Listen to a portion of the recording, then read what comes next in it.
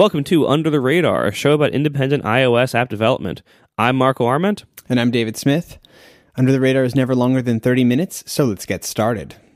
So this week we're going to talk a little bit about iAd and ad-driven app revenue models, because there's some news this past week that iAd was shutting down part of its offerings, and it's shutting down what's called the App Network. And a lot of people, it was a very confusing message, and a lot of people kind of thought this was shutting down all of iAd, and it's kind of confusing as to what parts of iAd are left.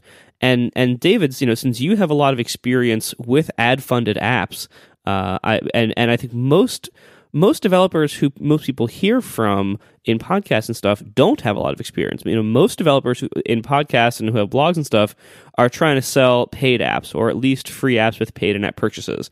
And I don't hear a lot of discussion from people who have much or any experience, especially significant experience, with app-driven or with ad-driven revenue models and apps, and you do. So I'd love to hear a lot from you on this, with your experiences and your thoughts around, what's going on with ads, what kind of led to this point, what the reality is of ad-funded app development today, and then what this announcement really means and what it might mean for you. So I definitely wanted to dive into a little bit first of the background of where I'm coming from with ads. And so whenever I think about revenue for an application, the first thing obviously is you think about, well, how am I going to make money? And you can really, make money in three main ways. You can have an ongoing payment from somebody, something like a subscription. You can get a one-time payment from your customer, where which is the typical sort of paid upfront model. And then you'd have something where you get no payment from your customer. And so you're either then relying on advertising, where someone else is paying you for that customer to use your application, or you have just no revenue at all, in which case you're probably, you're going for some kind of market share play or something where direct revenue isn't important to you. And so why would you end up using advertising? It's an application that's going to have a lot of people, and the majority of which who don't want to actually pay to use your application with money, which is a lot of applications, especially in the iOS App Store. And so I've used advertising in almost all of my for almost the entire length of my history of being an app developer. One of my earliest apps, I even originally built my own app network and just trying to do direct sales for it, and that didn't really work in scale. And so I pretty quickly moved to, I think back then, this was probably in 2009-ish. It was probably AdMob, I think, was the big one back then. Then iAd was introduced in, I think, 2010. And so I jumped onto using that as quickly as I could. And iAd always did pretty well for me. So it was Apple's platform. It was nice and integrated into the platform, and it did well. I always got pretty good fill rates, which is the amount of times that I ask for an ad that I actually get one back. For me, it was usually 3/4 to almost 98%, I think, often. For fill rates, I had pretty quality ads, good revenue, and I was overall generally pretty happy with it.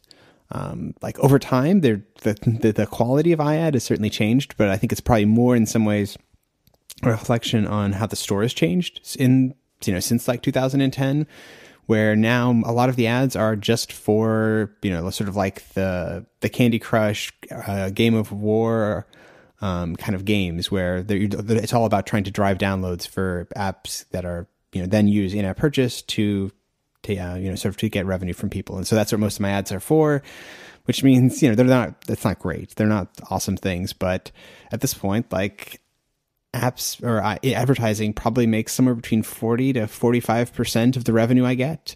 And it's definitely the biggest source of revenue from my most important apps to me. And so that's kind of a weird place to find myself now that I find that iAd is going to be shutting down or closing or doing something dramatic in the next I think by June or so, it'll be changing. And I don't think we know exactly what it's going to look like after that, but it's definitely going to be different. So I know that you talk about the fill rate, and I've heard various things. I've heard from people who aren't happy with iAd's fill rate. I've heard is it getting worse over time? It varies. And so this is one of those funny things with advertising. I've heard from some people who get, because it's all based, the ads that you get are always going to be based on the demographics of the people who you use your app and how they use it, and some kind of, secret algorithm that is trying to pair people up. And so like for my apps, for like audiobooks and Pedometer++, I've usually had pretty good fill rates. I wouldn't say they've gone down over time. Maybe some of the rates have gone down over time, but those are even really hard to track because they're so cyclical. Like every January 1st, my like advertising rates drop by at least a half because everyone's advertising budgets, were sort of all spent up until then, and no one buys ads the first couple of weeks of January. And so things like cycle dramatically. But like I would say it's gone down slightly. I think overall in the advertising market, I think in a lot of ways things are going down. And the weird thing that you then start having to like balance though is like, what kind of ads are you even talking about? Like most of my apps only do banner ads. You can also do interstitials and sort of more aggressive forms of advertising that completely take over the application until you watch a 30-second video or those types of things, which obviously get better and better rates accordingly. Right, but of course annoy people more and more. Yes. Yep. I mean, that's always a tricky balance with advertising is like what works is being more intrusive and more annoying. And like there are things that work that aren't intrusive and annoying, but there's always this constant tension, this pressure to, make a little bit more or to combat some other kind of downturn by just making things a little bit more annoying or a little bit more creepy in data privacy issues or things like that. There's always these pressures. And a lot of times people have to cave to those things in order to even survive, to have their businesses survive. It's a very tricky balance. And in some areas, like in podcasting right now, we are lucky that podcast advertising right now is still very high quality, and that we're able to command great rates and have ads that aren't too annoying because of the nature of the medium and the market conditions right now. But apps, I think, are similar to the web in that it's very, very hard to get great ad rates for in-app ads. I mean, have you found that to be the case? Yeah, I think so. I mean, like I said, obviously, I'm still making almost half of my revenue from them. So, I mean, there is money to be made there. But yeah, it's the volumes you need to make a living doing it is pretty substantial. It's maybe the better way to look at it. In much the same way as like with the web or something where, like you say, with a podcast, like the number of listeners you have to have before you can have, a non-substantial revenue coming from a podcast is dramatically less than the number of users you need for an application to have any kind of sort of real tangible revenue. You're talking about probably tens, if not hundreds of thousands of users a day of your application before you're going to be getting into that into something that you could really like make a run at. Which is, and then you have to keep doing it all the time. In some ways, it's nice because advertising is based on people using your application, and so in some ways it's nice. I've always said that I like that it aligns my people using the application with the revenue I get. So if I engage people more, if I make people really like the app and come back to it time and time again, my revenue goes up, which is nice. But it still always creates all these weird tensions for like, well, what if there was another way that I could get people back into the application? What if I sent them a push notification that said, hey, you haven't checked your steps in a while. Maybe you should. You've earned a new step bomb. Yeah. Like there's so many things that you start to get into that get cross all kinds of lines that like it's a really, it forces you to really be thoughtful in a way that is a bit weird. Like, sometimes I like just the paid app, the paid model, which is nice because it's simple. Like in some ways, I can just be lazy about it and be like, well, they gave me money, I gave them app. Like that's great. That's nice and simple versus all having to really think about like, does this cross the line? Is this like too aggressive? Is this too annoying? Is this going to like work in a way that is going to ruin my reputation? But like it could make me more money, but really make the app not so good to use? Like it's some really hard questions that things like advertising force you to face up to. Well, and I think, among like the kind of like Apple enthusiast community, I think ads and apps are taboo. You don't see people like panic making apps with ads in them. Like the idea of the high end indie kind of craft app scene. Almost nobody in that scene uses ads in any apps that people have actually heard of and use. Like some people will have like a secret app on the side, that like I've heard like David Barnard at AppCub, he always talks about he has this mirror app, and that that's like where he experiments with revenue model stuff, and they have ads in that. That's fine. But you don't see like Tweetbot 5 free with ads or pay to unlock them. Like that's, you hardly ever see ads in that kind of like high end app development community. And I think ultimately, I think that's temporary. I think we will get to a point where ads start moving in just because the other revenue models are getting so much harder. You know, because as you said, like that's a really good point that like it does make sense for apps that are used frequently. Like, you know, if you have some kind of like quick utility app that is hardly ever used, that like the kind of thing you keep on your phone for occasional use, or maybe if you're traveling, you know, something like that, or maybe it's like a special kind of like unit converter that you only need 4 times a year, but you're really glad it's there. In those kind of instances, ad-funded apps probably don't make a lot of sense.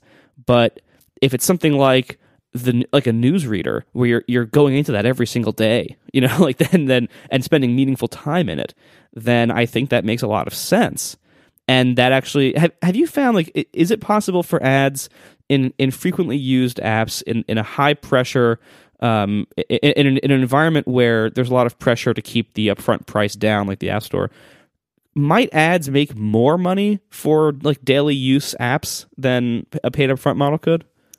I think probably. I mean, honestly, that's why I have ads in so many of my applications. It's because that is a way to make more money probably than I would from paid apps. And it's a bit, I haven't done too many of these now because most of my apps, my default is that the app will be free with some other form of revenue, whether that's an in-app purchase or ads, or probably both. But back in the day, I used to do the kind of where you'd have the like ad version that was free and the paid version that was, you know, that you'd charge for. And it was like people could choose, like, do you want the ad free or the other one? And there was a time when they sort of gave each other a run for their money, but I don't know, probably for at least the last 3 or 4 years, it's been almost entirely in the free. Like, and I know this is my own behavior. Like, that's in some ways the expectation for apps in the App Store now is that they're going to be free to download, and there may be some other things that are, you know, either advertising or an in-app purchase later. But if it's not free, there's this massive wall, and it feels like the wall is getting bigger and bigger now. And so if your goal is to make it like a living from an app, there's a very good chance that advertising will need to be something that you at least strongly consider, if not implement and use in your application. Speaking of which, we are brought to you this week.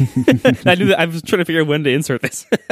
We're brought to you this week by our friends at Igloo. Because they are Canadian and named after something cold, they are not afraid to advertise in January. Igloo is the internet you will actually like. With Igloo, you don't have to be stuck at your desk to do your work. You can manage your task list from your laptop during a meeting, share status updates from your phone as you're leaving a client's site, and access the latest version of a file from home. You can even do this in your pajamas or with no pants. Nobody will ever know. These days, everything is mobile. Your work should be too. Now, if you ever have looked at a corporate intranet, you've probably thought something like, whoever designed this must truly hate me. Well, those days are over. Igloo allows you to make your intranet feel like a place you actually want to be. It's surprisingly configurable, and you can completely rebrand it to give it the look and feel of your team. Thanks to group spaces, role-based access permissions, and an easy-to-use drag-and-drop widget editor, you can reorganize the whole platform to fit exactly how your teams work. With our mobile lives, people are increasingly bringing in outside apps into companies, and sensitive documents are getting scattered across different platforms. This can cause some big problems, but not if you use Igloo. Igloo allows you to integrate services like Box, Google Drive, and Dropbox into one big, easy-to-secure platform. If you know terms like 256-bit encryption, single sign-on, and Active Directory integrations, then you'll know just how safe and secure Igloo is. You can share files with your coworkers, you can all collaborate, you can track who's read them with read receipts. Go and sign up for Igloo right now. You can try Igloo for free, and for any team with up to 10 people, it's free forever. So check it out today, igloosoftware.com/radar. That's igloosoftware.com/radar for the internet you will actually like. Thank you so much to Igloo for supporting Under the Radar and all of Relay FM. So getting back to iAd, what was the announcement? So the announcement said that they were shutting down the app network. Can you go into what that was and what's left? This is all very ambiguous. And as somebody who, like I said, makes a very substantial amount of my revenue from iAd, I've tried my best to understand this, be it both from the official announcement they made and the various bits of like rumors or like leaks or other things that sort of like before Apple actually made their official announcement, there was a bunch of articles from all over the place. People kind of talking about that Apple was going to be scaling down their sales team and they were going to be changing things around. So like they specifically said that the iAd app network will be discontinued as of June 30th of this year. Although we are no longer accepting new apps into the network, advertising campaigns will continue to run and be still earning advertising revenue until June 30th. As best I understand, like the iAd app network is it's a term I spent the last like couple of days trying to find a definition for what that actually means, and I haven't found any. Like it could be that the app network is the part of iAd right now that you use to, if I wanted to promote my app, like I could make an ad for Pedometer Plus Plus, I could put it into iAd, and then other apps that are showing iAds would be then promoting it for me, and I'd pay for that. It could be that. I think it's also possible that it's the sort of the whole way that which ads are being collected and aggregated right now, both from that and then from the original thing. Like back in 2010 when iAd was first launched, it was supposed to be about big brands, and there was Steve Jobs up on the stage talking about how they were going to partner with all these big brands to make these really emotional experiences and to raise and elevate the thing. Which that lasted like a month. Well, it didn't last very long. That's probably fair to say. I remember there was a Nissan Leaf had one. There were a couple of like big brands that had them, but it just didn't seem. I think it might have literally only been a couple. Yeah, and that never really went anywhere. And so I don't think it's that, but it seems like the iAd as we know it now is going to be going away from other, not necessarily from Apple's direct announcements, but from some of the other leaks. It sounds like they are going to be there will continue to be an iAd framework in iOS. I'm not completely sure on that. Like it's possible in iOS 10 that it's just going to go away. That would seem a little weird, but it's possible.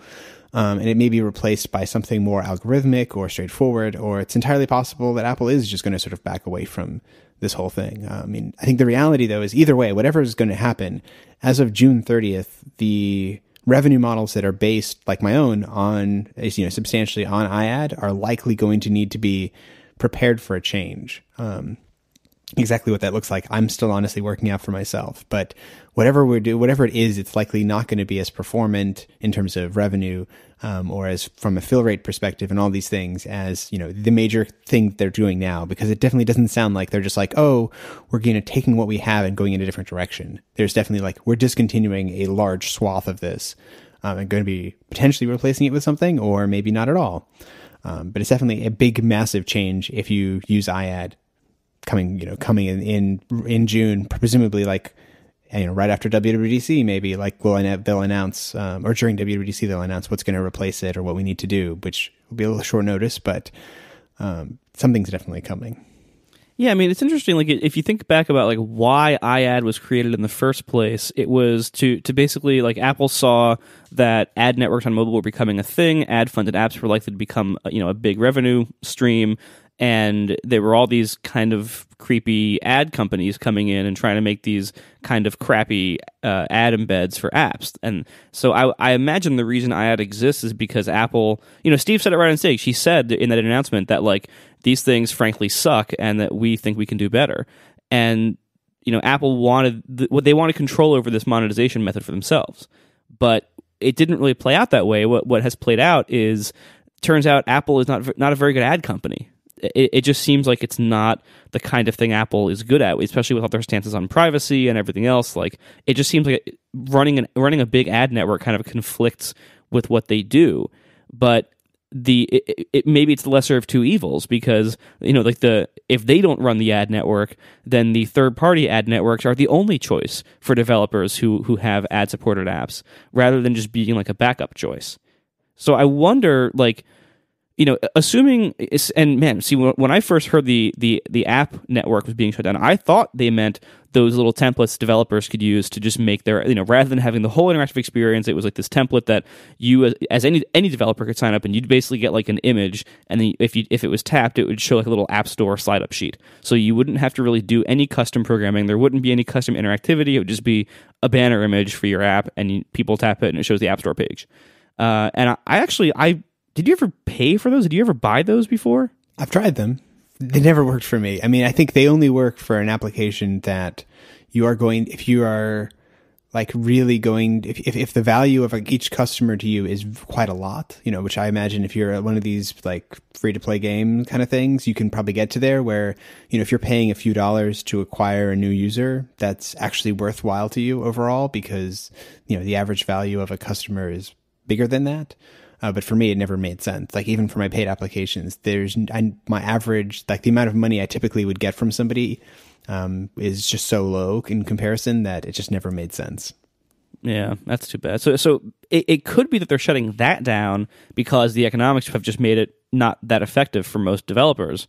Or it could be that the app network might mean running all iAds in people's apps, in which case they would just, because like the new Apple News app still uses iAd. And so maybe they're saying everything else about iAd is being shut down except for the ones running in Apple's own apps. Or maybe they're saying only those, you know, special little developer template ones are getting shut down. Who knows? But assuming it's the former, that nobody will be able to use iAd in their apps anymore, which would be the part that you're thinking would probably be like the worst case scenario here. Where would you go? What would you do next? Like, are there third party options that are any good? Is there any kind of like clear winner? Like what is the landscape like as far as you know? So this is the part that makes me really sad, like with this news. And I totally understand, you know, it's like, it's always been a bit of an odd thing for Apple to be in the advertising business because so much of what they do is completely orthogonal to that. Like they're not, in general, they're all about like having really strong privacy and having all kinds of things like that are all about like, we want to know as least about you and we're going to give you a premium experience, which is typically not the advertising model. And so what I've always liked is that like, hey, they have this advertising network. And so I can kind of like I don't actually do any backfilling in any of my apps. Like I don't do the thing where it's like, even though I don't get 100% fill, I'm okay with that because I'm like, you know what? iAds are good. And I've never had like seen an iAd in my application that made me feel really uncomfortable. Like I don't feel great about some of them, but you know, if you just open the floodgates to like every ad ever, we all kind of know where that goes. Like you look at the web right now, the kind of ads that you start to see at the bottom of like, hey, if you like this story, you may also like these other stories about like horrible things. Right. Or just total scams. Like, yeah, it's terrible. And that's where ultimately I imagine a lot of advertising will go in apps as well. And I like that. At least I felt like, you know, like Apple with iAd was like a firewall against that. And I could say, you know, like, okay, maybe I'm making a bit less money doing this, but I feel confident that what I'm going to end up with isn't like terrible and make me feel squirm. And, you know, I'm going to get screenshots from people being like, look at the ad that your app was showing me and for some awful thing. So where I'm going now is kind of a weird and open question. Like there are so many ad networks that like it's kind of crazy, and a lot of them have like really complicated or confusing names. You know, like we have AdMob, AdColony, AdFalcon, AdRally, ModFox, Tapit, Vidobia, Vungle, TapJump. Like, are these real? These are actual ones that I was recently just like, I was quickly before we were preparing, I was like pulling in these names, and I'm like, those are some ad networks that exist right now. And sounds like parody names. Yeah, but like that's what we have, and there's dozens of them. And I mean, I imagine the biggest ones, like AdMob is probably one of the bigger ones because it's run by Google, who is obviously like one of the biggest advertising companies in the world, if not the biggest. I'm sure Apple loves that. I think you can do some things with Facebook. There's a few others that are kind of big, but what I'm facing now is like, it's this weird question of like, well, do I just pick another one and hope for the best? Do I use kind of an aggregator? Which is a lot of people do this type of thing where you'll download this big massive blob of like third-party code. You'll shove it into your application, and it includes all the SDKs for like dozens of different advertising networks, and you'll sign up for all of them, and you'll kind of be bidding back and forth between them so that whoever has the best ad for you right now, you'll show, and it'll switch between them dynamically. But like the more you do that, the less control you ultimately have on what you're showing in your app. And also, like, the thing that always makes me nervous is now, like, the more third-party code I have to put in my application, like, that's really scary, both from like customer privacy concerns and things. Like, they could be doing all kinds of things in my applications that I maybe wouldn't really like. It's like for all I know, like they're going to be popping up all kinds of permission requests in my application that my customers assume are me asking for it rather than them. Like that's not something that they could entirely do because I'm running their code that I probably can't see the source of. Yeah, not to mention like making network requests or anything like that. I mean, like, or even just like any kind of use of like private APIs. If they get in trouble for that, then really you're getting in trouble for that. Like, it's a huge risk. Yeah, and I love that iAd, at least, like, it was a system framework. Like, it shipped in the OS. I had to bundle nothing. It was just in the same way, if it's just like me including, using HealthKit in my application or using AV Foundation, like, using iAd was just a thing. And if I'm not going to be able to do that, like, at some point, I'm going to have to include some code that I don't really want to include. Or I have to decide that, I'm just going to have to radically change my business and move away from this. Because there's ultimately there's going to be some kind of a line that I have to find between like how comfortable am I with, whoever they are. And I'm sure if I talk to the salesmen at these various companies, I'm sure they'll all, oh no, we take privacy very seriously. It's very important to us. Sure. But I felt comfortable when Apple did that, but there's very few companies that I would feel comfortable about that. And ultimately, I'll probably, like my gut says, I'll end up at least initially planning to go to something like Google. If not because I think Google's a not creepy company, but at least they're a big enough company that if they were doing something truly dubious, like it would be well known and they would probably be held more accountable to it than like some kind of fly by night VC funded thing that just sort of appeared one day. And I was like, oh, we have great rates and awesome ads. Like maybe you do, but you don't have a lot of history there in a way that, I'm less worried. Like if Google's being really sketchy, at least there's people who are going to know that and hold them accountable to that, at least somewhat. But I don't know. It's really something that I'm kind of struggling with through right now is exactly where I'm going to go. Cause if iAd truly did just go away and just disappeared from my app, it's like, there goes, 40% of my business. Like in terms of revenue, just disappeared. And so I need to work out how far down that road I feel comfortable with, other people's code, other people's, showing things in my apps that really maybe I don't agree with or like. But ultimately I have to ship a product that I feel comfortable with. So it's going to be a really interesting next couple of months as I kind of filter through that. All right. Well, best of luck. I think your plan sounds about right. I think I agree that, going to like one of the biggest companies that is most reputable in, AdMob or Google, that makes the most sense, I think. Because you're right. I think even though any ad company is creepy to some degree, I think the giant ones like Google, they're probably the least creepy among a bunch of very creepy companies. Yeah. The smaller ones are way scarier to me. So, all right. Well, I think that wraps it up for today. Best of luck with that, and I'm sure we'll be talking about this more as you get new experience with these things over time, and so I look forward to hearing more about it and as this whole thing unfolds. Yep. So thanks a lot to everybody for listening. Please recommend us on Overcast, and you can review us on iTunes if anybody still uses that. And we will talk to you next week. Thank you everyone for listening, and we'll see you next week. Bye.